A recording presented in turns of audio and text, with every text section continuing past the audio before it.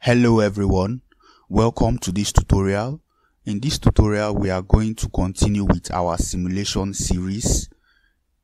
Last time we modeled the compressor, so in this particular tutorial we would add a distillation column to this process, right?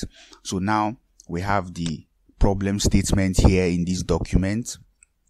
It says that the feed to this process is the outlet of the rigorous heat exchanger modeled in a previous tutorial. It is sent into a heater, that is the heat exchanger outlet is sent to a heater that operates with a temperature drop of 20 degrees Celsius and a pressure drop of 70 kPa respectively. The outlet of this heater is then sent into the distillation column, right, which has the specifications in the table below, right? So basically that's what we'll be doing, and then we'll be answering some questions as usual, right? So yeah, so this is the model we have at this point.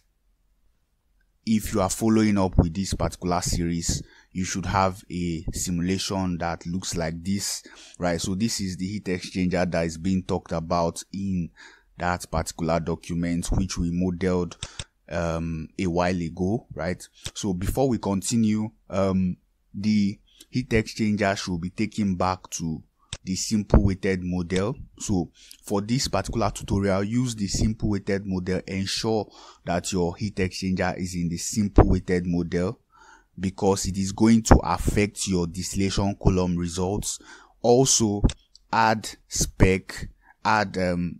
the LMTD spec. Ensure that you added the LMTD spec of 118 degrees Celsius, right? 118 degrees Celsius. Then check your worksheet. Your shell outlet temperature should be 116.1 degrees, right? So when you have this value, you know that what you are doing is correct, or it tallies with what we have in this particular tutorial, right? So because this will affect what you get in the distillation column, right? So ensure that your shell outlet temperature is 116.1 degrees Celsius. You should get this value after adding LMTD spec at 118 degrees Celsius. So with that, we can start the tutorial already. So we just need the model palette. We get out a heater and we specify the streams, material, energy. Then we specify the parameters. So we have this. Yes, then we can specify the parameters. We have a pressure drop of 70 kPa and then a temperature drop of 20 degrees Celsius, right? And with that, we are able to solve this particular heater. Then we can go over to the distillation column modeling, right? So we can quickly go into that. So go to your separator section in your model palette. Go to your separator section, and then you can actually get out a distillation column, which you can use for this particular illustration, right? So the specifications are all there. We can see some of them. You can see the condenser type, the number of stages, the feed stage, the top stage, bottom stage pressure, the reboiler and condenser pressure drop, then the reboiler configuration, then the other specifications as well, right? So these are the values we will be making use of. So condenser type is partial. We can add the respective energy streams for condenser and reboiler, right? Then we can add the feed stream and then the number of stages. Number of stages is 24. Then we have the outlet streams. We have the outlet streams.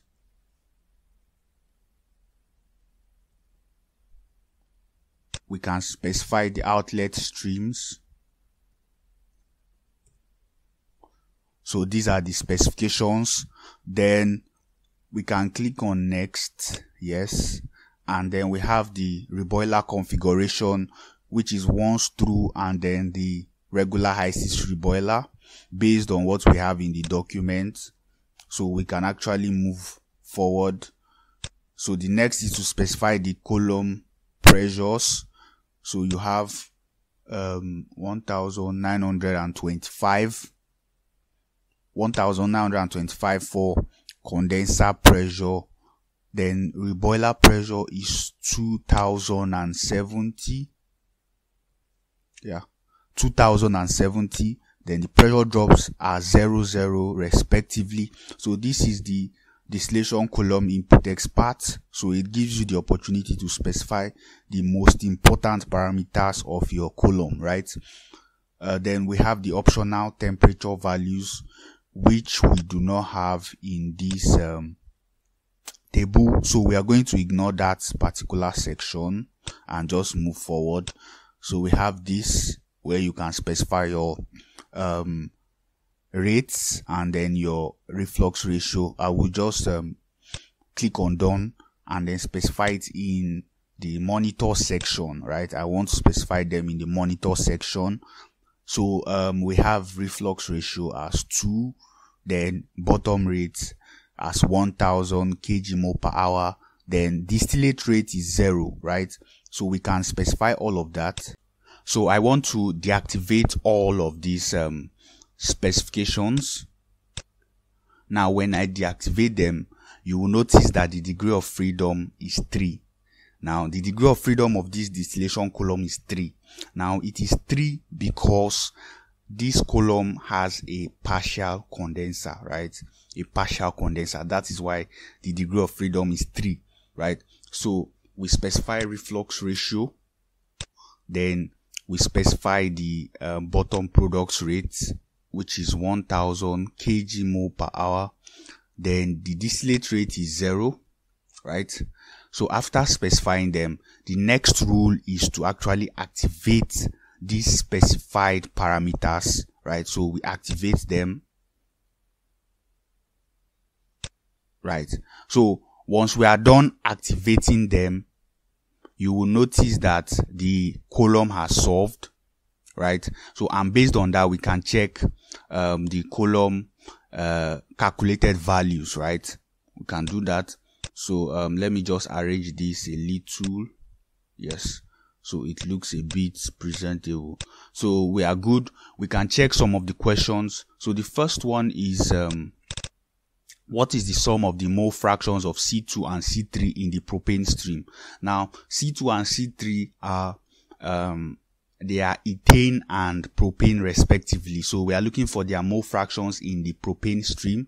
So we have this as the propane stream. So you can either check from here or you check from the worksheet of the distillation column, which is this, right? So these are the values. So you have ethane, which is C2 as 0.0171 and propane as 0.9052. Right, so we can actually do a summation of those values. So let's say we use this document to actually answer those questions. So we have this. So we have 0.9052 plus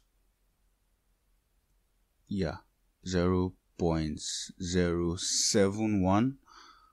Let me confirm the value. 171. Yeah, something like this. So we can actually add these values to get a final value for this. Yes, so you get 0.9223 as your value. So the summation of the mole fractions of C2 and C3 is 0.9223, right?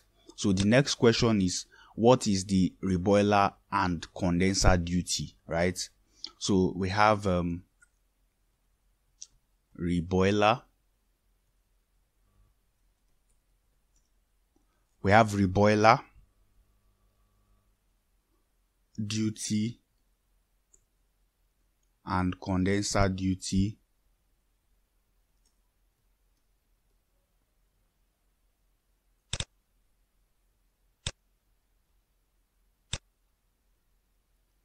Let me just, so I think this is okay. So we have reboiler and condenser duty. Let's just work with this document in filling the answers. So the propanizer, okay, so the distillation column is actually a depropanizer. It separates propane from the other hydrocarbons in the hydrocarbon mixture. So it's asking for the condenser duty. So we can actually check it from here, right? So we have this as the condenser duty. So we can input this value there. Condenser duty is 2.101 e raised to power 7 kJ, right? Kj per hour. Yes. So this is the value. Then reboiler duty can also be found from there. You can actually find that from here. So you have 5.679 E7, right? So you have 5.679 E7 kJ per hour, right? So these are the initial values based on the column specifications that we have already made. So to solve the next questions, we have to make an adjustment to the column, right? A slight adjustment will be made to the column. So it says add a new specification such that the mole fraction for C2 plus C3 in the propane stream is 0.98, right? And it says comment on the effect of this change on the flow rate of the bottom product, right? So now we are going to be adding a column spec, right, based on the question. So it says that the summation of C2 plus C3 should be 0.98. At the moment, it is actually 0.9223, right? So it is desired that it should be increased to 0.98. So what you do is you go to monitor and you click on add spec, right? You click on add spec. Under add spec, we can use column component fraction, right? So column component fraction. Now, so we can specify this. Yes, we can specify this. So we have stage will be condenser. Yes, let's check. Yeah, so the propane stream is coming out from the condenser. So we can use condenser as the stage. Then flow basis is mole fraction. Then phase is vapor because it is coming out from the top, so it should be in vapor form. Then you have spec value, right? Before we specify the spec value, we are going to specify the components. So the components are C2 and C3, which are ethane and propane respectively, right? So we have ethane propane to be 0.98, right? So spec value is 0.98. Yes. So we have done this, and then we can exit this, right? So now we have to deactivate one of these specs and activate the newly added spec and then run the column again, right? So for example, I can deactivate this bottom product rate, right, and use that to actually activate this component fraction that we have specified, right? So I'll just click on it. Yeah, so once you click on it, it will actually solve, right? So it has solved based on this new spec that we have added, right? And if you check the worksheet, you will see that the composition would actually go according to what we specified, right? So we have propane at 0.9616 and ethane at 0.0184, right? So if you add these two values, you will get 0.98, right? So this column has solved based on the new specification we actually made, right? So the question now is comment on the effect of this change on the flow rate of the bottom product, right? So we have to check the flow rate of the bottom product, which is C4 plus, right? So this is the value of C4 plus, right? So you can see it now, 1057, right? So this is the new flow rate of the C4 plus stream, right? You know, before it was 1000, right? Initially it was 1000, right? But now when we specify this, it changed to 1057, right? 1057. So we can actually confirm that, right? What can we do? Okay, so yeah, let's delete specs. You can delete specs from the spec section. So you delete this and you go back to monitor, right? So we can reset and then activate, right? So you see it. So the molar flow is 1000 kgmol per hour, right? 1000 kgmol per hour. Now when we add the spec, let's see how it changes. So we add spec, condenser, vapor, C2, C3. Yes, C2, C3. Then we have the value. So this is it, right? Then we deactivate bottom product rate. Deactivate it. We can reset if we want. You can just click on reset and then you activate this and it converges, right? Now if you go back and check the worksheet, you see that it has changed back to 1057, right? So this was what we were looking at initially. So based on the change, we have an increase in the molar flow rate of C4 plus, right? So it says comment on the effect. So we can say that so to comment on that, we can say that C4 plus, right? C4 plus increased, right? Increased from, let's say we are using molar flow now. So it increased from 1000 kgmol per hour to 1057, right?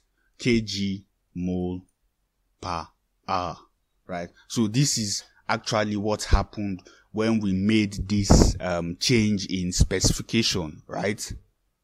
So this is the comment, right? So depending on the flow rate you want to use, you could actually use maybe the mass flow rate or the volumetric flow rate, but I'm making use of the molar flow rate in this case, right? So the molar flow rate increased from 1000 kgmol per hour to 1057 kgmol per hour. So the next question, we can answer the next question as well, I believe, right? It says, how does the change in tree affect the reboiler and condenser duties, right? So yeah, so what we can do is we can say condenser duty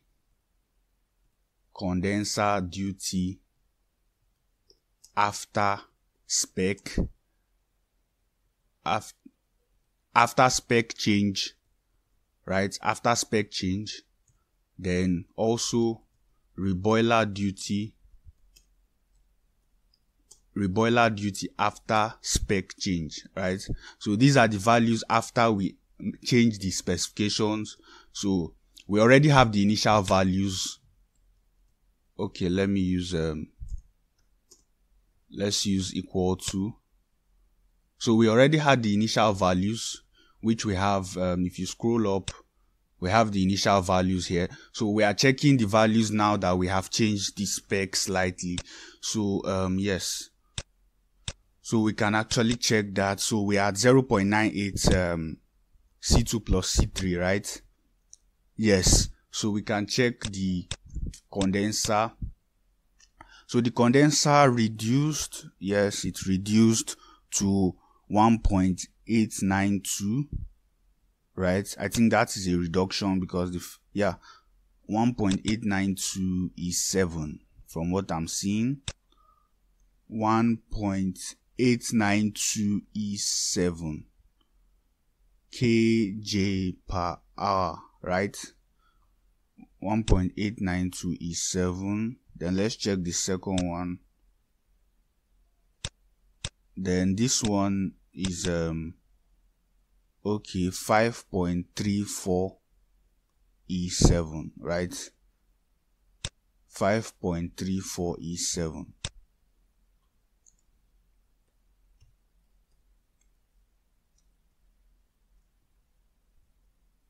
Yes, 5.34 is 7 kJ per hour, right? So these are the new values. So basically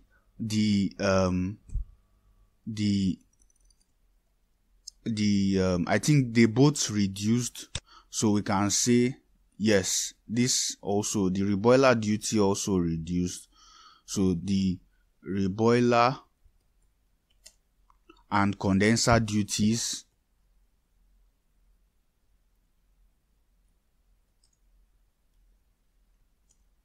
reduced after the change. We can say this is what happened after the change. So after you change the specification to 0.98, both the reboiler and condenser duties reduced. So for the last question, it says it has to do with the energy stream. It says, what are the cooling water flow rates in the condenser and HP steam flow rate in the reboiler, right? So this question will be easy for you if you have seen the energy stream tutorial, right? A tutorial on how to actually model energy streams and attach utilities to them, right? You can check the playlist for that. It will actually help you understand what is being asked in this particular question. So it's asking for cooling water flow rate and then HP steam flow rate. So for condenser, so we have utility type, right? We have utility type here. So under it, you can click for cooling water. For the condenser is cooling water, right? Cooling water. And then for the reboiler, it is HP, right? HP steam, right? HP steam. So yes, let me confirm that. HP steam in the reboiler and then cooling water in the condenser, right? So based on that, yeah, so we have selected that and we can now extract the values. So cooling water flow rate, we can still answer that question here, right? So we have, let's specify that cooling water flow rate, right? And then HP steam, that is high pressure steam flow rate, right? Both of them are in they are both in kilogram per hour. Yes. So we can actually enter those values. So cooling water is 9.046 E5 kg per hour, right? 9.046 E5, right? You can see that there, right? For cooling water for the condenser. Then for the reboiler, HP steam is 3.135 E4, right? That is 3.135 times 10 raised to power 4 kg per hour, right? So these are the values, right? These are the values. So yeah, these are the values. These are the answers to these questions. Yes, it stops at question 5. Yeah.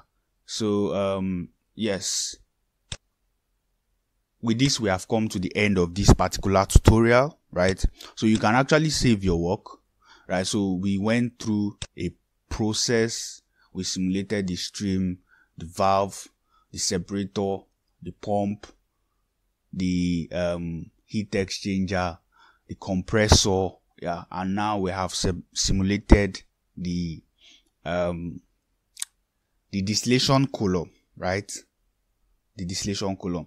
You can also say that we simulated the heater as well, right? Because we did that before we simulated the distillation column. So this is actually a series, like you know, is a simulation series. It helps you understand how to do the basic simulations in Hysys for both streams and equipment, right? So that's the essence of this particular series, right? So, and we have gone through up to this point. The next will be to actually attach a pipe, yes, a pipe to this model, right? So that's the next part of this particular series, and it will be taken in the next tutorial for this series, right? So with that, we have come to the end of this particular lecture. If you have any questions on this tutorial, let me know in the comment sections. If you have any general questions, let me know as well in the comment section.